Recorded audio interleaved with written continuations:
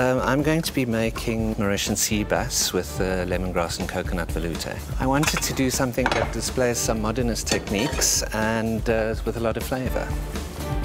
I'm also preparing a water bath to 49 degrees Celsius that I'm going to poach my fish in. I'm going to cook it sous vide, which means under vacuum.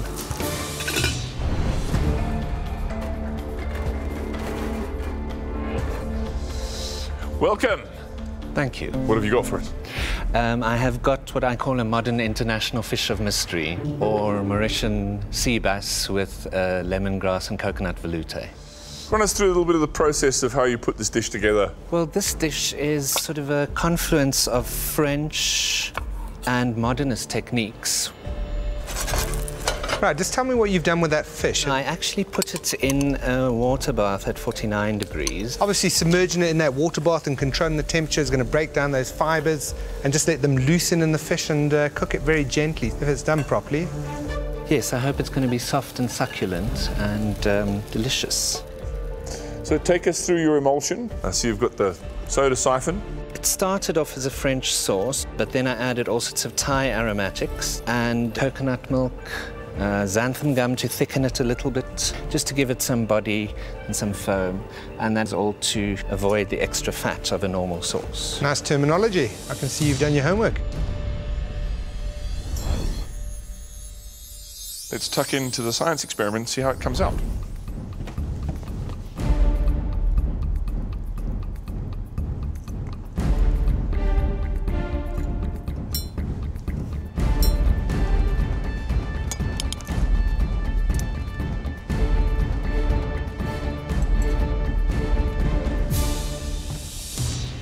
You know what I enjoy about the science of food is that to do the science properly, you've got to understand the produce.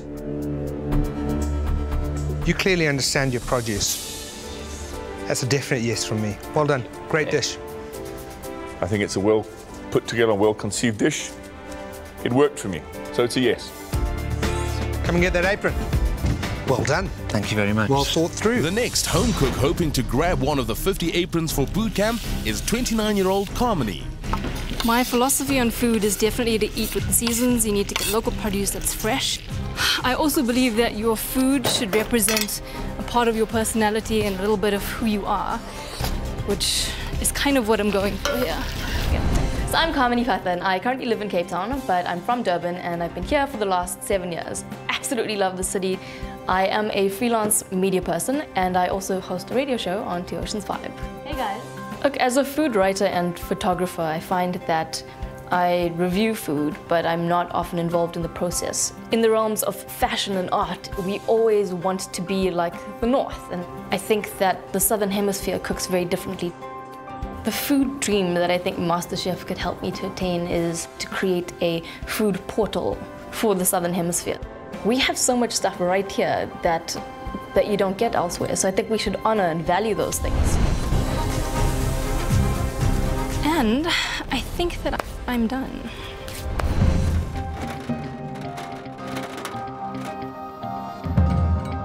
Hi, chefs. Hey, Kamini. Hi, Kamini.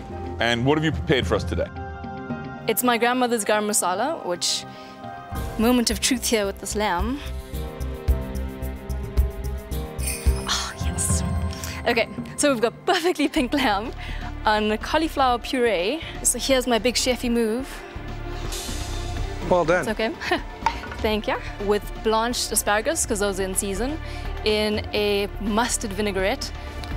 And on the top, we've got some shallot rings. Okay. And I think that's good. Superb.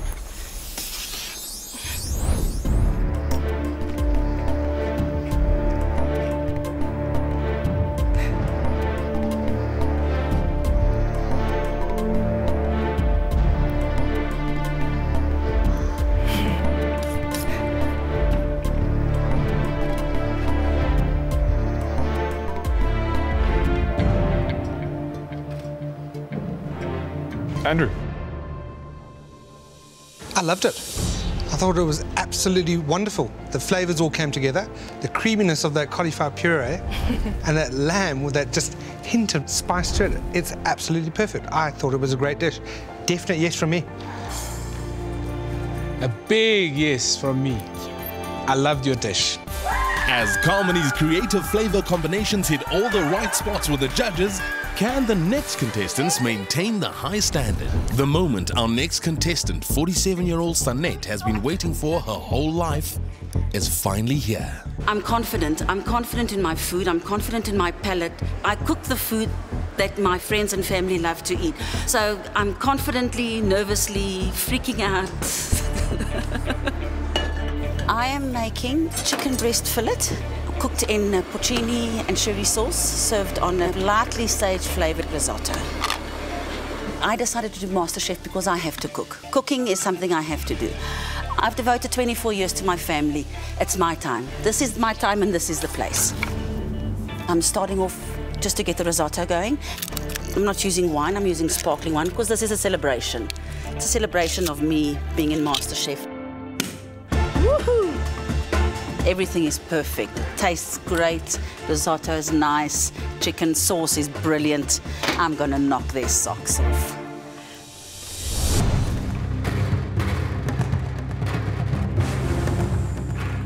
Welcome, Sanette. Hi, good evening, judges. What are you going to be cooking for us today? I'm doing chicken in a sauce with sherry and porcini mushrooms, finished with a bit of cream, and I'm doing it on a risotto flavoured with sage. Did you have your hair done for the program? No, my hair's been like this for over a year. Oh, it looks fab.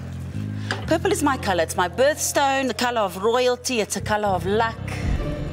I hope you see me in this dish. You put it in your mouth and the sauce is bold and brash and it's in your face and it's purple and it's everything. I'm a mom and I'm lovable and I'm kind and I'm friendly and I'm actually quite a darling. That's what my food is about. There you are.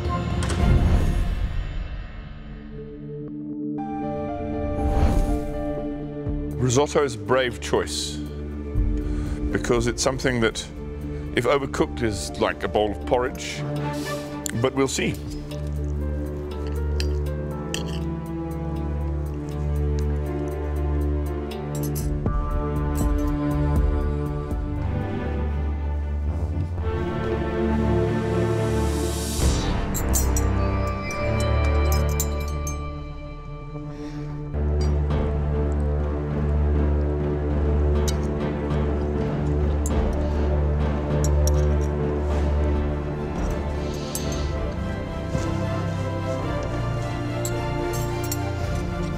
Sanette.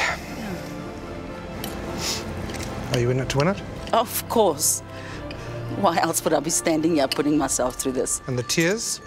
It's just emotion. I think it's the whole day and having my food judged, and I know it's good. I know I'm a good cook. I know it's a good dish.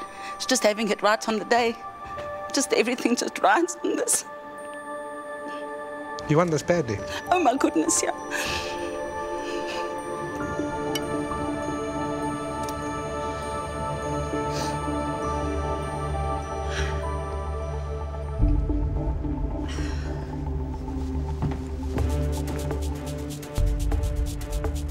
I think, for me, there's enough skill there for me to want to see more. So it's a yes. Thank you. Sanette, you got one yes. Benny? Come on. Come on. I think it's a very flavorful dish. It says a lot about you. It really said Sanette. So I say a big yes. Sanette, you're going through to the next round.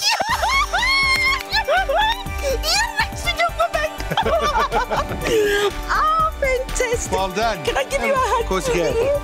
Bye, you little donkey.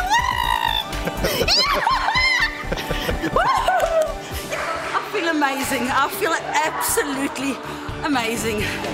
Whoa, whoa, whoa.